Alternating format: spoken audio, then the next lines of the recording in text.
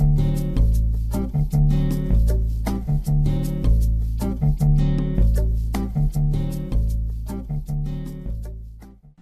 this tutorial, I'm going to be showing how I pick the starting values of the image.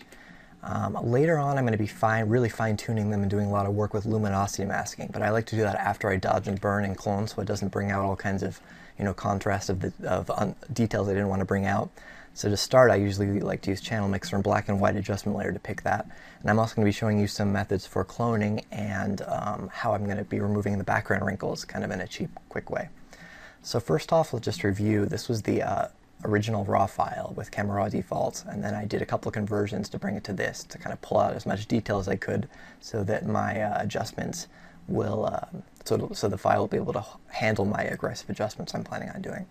So the first thing I'm going to do is just copy this so I can have a way to toggle back to see how my progress is going. And the first thing I'm going to do is remove the background. So normally you wouldn't want to use quick select tool to do this because it doesn't create very good clean edges, but since I'm going to be replacing the background with such a similar color, it gives us more room to cheat like that. So I'm just going to kind of click and drag, keep clicking and dragging all the way until the entire background is selected here.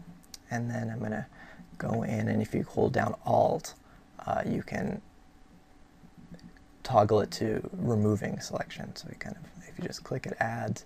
If you hold down Alt and click, it'll remove. And then you can use the bracket keys to change the size of the brush. So I got a kind of quick selection there, and it doesn't have to be perfect. I'm going to invert it, Control-Shift-I. So now I've got the man selected, and now I'm going to click the mask button down here. And that should add a layer mask that has him selected. So now underneath it, I'm going to create a new layer, and with my brush tool I'm going to pick a light color from the background, just a kind of standard light color. And then I'm going to hit X to shift to to switch my foreground and background color, and then I'm going to select a darker color. So I'm going to pick this one. Now I'm going to pick the gradient tool and pick the radial option, and I'm going to draw out from his face a line so it'll create a gradient from light to dark, expanding outwards. And let's see how this looks. Now the edge, we can see if there's some areas that need work. And I'm going to use CS5's Refine Edge tool a bit here. So I'm going to pick Mask Edge.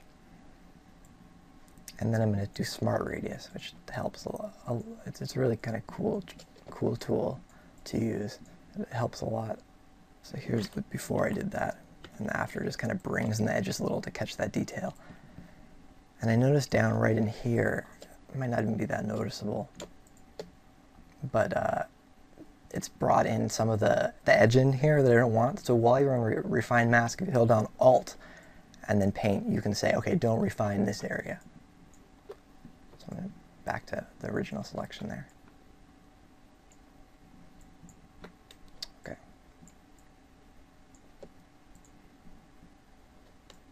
Okay, so I'm happy with how that looks, as opposed to our original background on the wrinkled sheet. I think that Photoshop did a good job there. So now what I'm going to do is use the channel mixer to choose my starting values, but first I want to see what I'm working with by checking out our channels we have. So here's our composite RGB. Here's just the red channel, which is kind of a little ghosty looking, and some people like to use these values to help retouch skin, but I don't like how it looks. It kind of softens it up and gives it a little bit of a Photoshop look. And here's our green, which is usually a little bit contrasting, and then here's blue, which kind of is a more darker skin tone, lighter eye kind of contrast. I like to use that a lot. So I like the green and the blue a lot, probably mostly green with a little hint of blue is what I'm going to do, it looks like. So now I'm going to go back, create a new adjustment layer, channel mixer, and I'm going to click the monochrome checkbox. And then I'm going to say 0 red, because we said we didn't like red. And mostly green, so I'm going to say 60% green and then 40% blue. Let's see how that looks. Maybe a little bit more blue. And you can go above 100% a little bit, just a little. So now, because I don't want a black and white image, what I'm going to do is tell Photoshop, okay, I like these values, but I don't want to make it black and white, so keep the original color, just use these values by changing the blending mode to luminosity. Here's our before and after, and I like that better. It's a little bit more detail and stuff. Now I'm going to create a new, but let's see, in the hat I'm really losing detail. No, I think it's okay. Probably a tiny bit, but it looks all right to me. And then the shirt, it does seem to be making the shirt a little bit lighter. which I don't think I like actually. So what I'm going to do is use a black and white adjustment layer now. Also set to luminosity.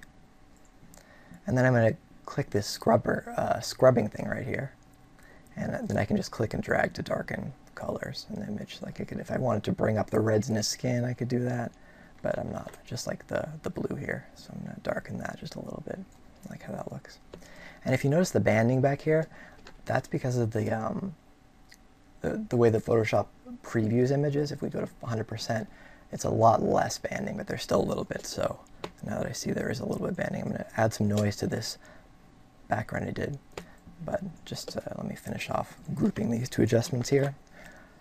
So here's before my starting values and after. And I like how that looks. It brings out some more detail, just makes it more interesting. So now I'm going to create a new layer above the background. Whoops. I'm going to hold down Alt and click the new layer icon. And I'm going to create a new soft light layer filled with 50% gray.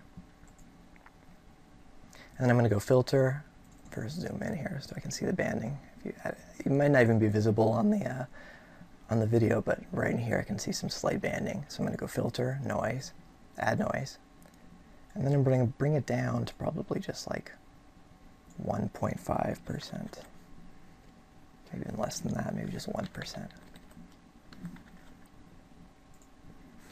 And that took care of the noise. I don't see it anymore. Okay, so next I'm going to be doing some cloning now that I have my values, because if you notice here, well, see now if you see the banding, that's just again just because of the preview. If we go in and zoom, you can see it's not there because we added the noise. So just ignore the banding when you see the preview version here. And if you can see in the skin texture and stuff, it has brought out some detail, like this mark right here. Before it was a little less noticeable, and now it's more. So that's why I like to do that first and then clone afterwards.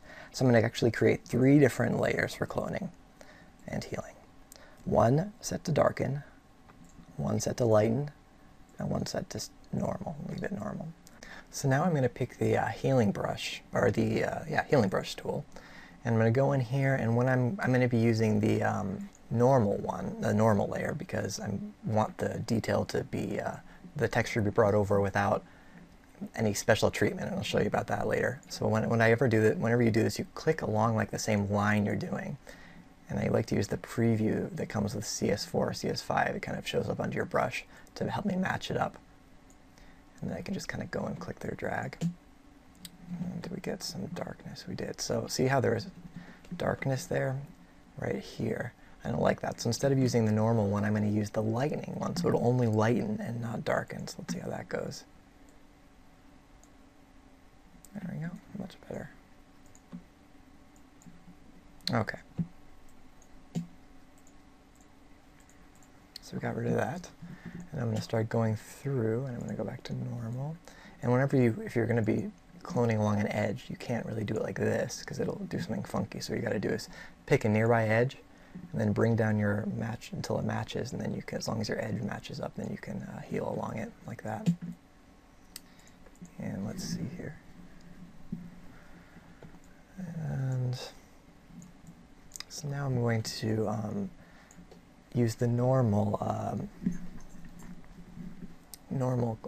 healing here. I'm going to click along there to do that, but I don't want it to totally disappear like that. So after I do it, I want to hit Control-Shift-F, and you have to do that immediately after. If you zoom or move a layer or anything, it won't work anymore, so it has to be immediate. And then you can fade the last adjustment you did. So I just want to make it until it's just not noticeable, like that. I'm going to do that, same thing with this wrinkle here.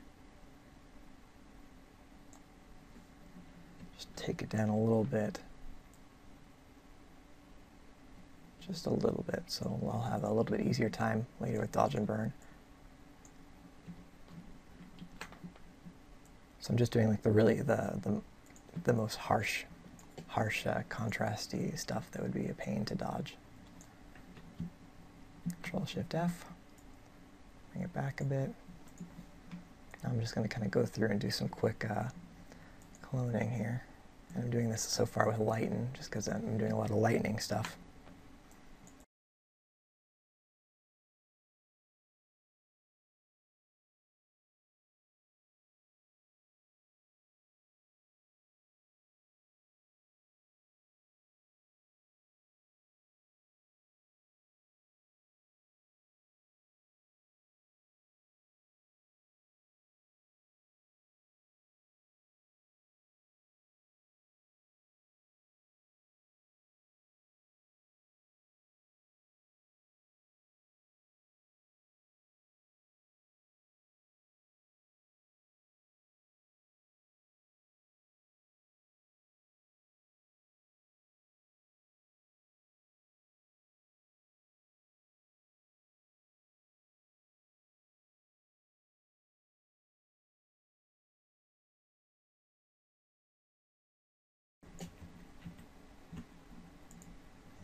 here's a place I'd use darken, because I couldn't seem to get a good result with either the normal, and lighten definitely wouldn't work, so I'm just going and telling it, okay, only darken. I don't want to see any lightening, only darkening.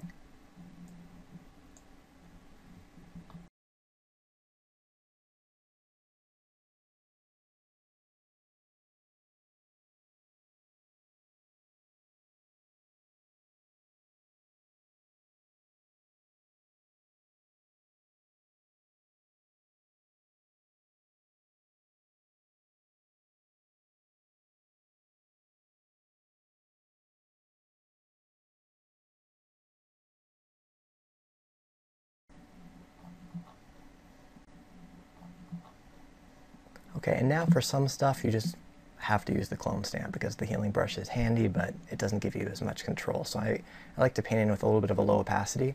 So now I'm going to be going and just doing some lightening here, because I can just go out right up to the edge. Oh, I got to pick current and below.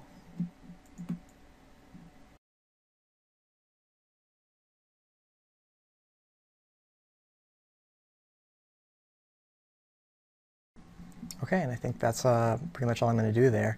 Here's the, let me just group these, and you can see the, let me get in 100%. This is before the cloning and healing, and there's after. So these are just kind of like lightening up some of the more extreme stuff. Took out a lot of the like lint and stuff on the shirt that would just draw the eye. So next tutorial is going to be dodge and burn.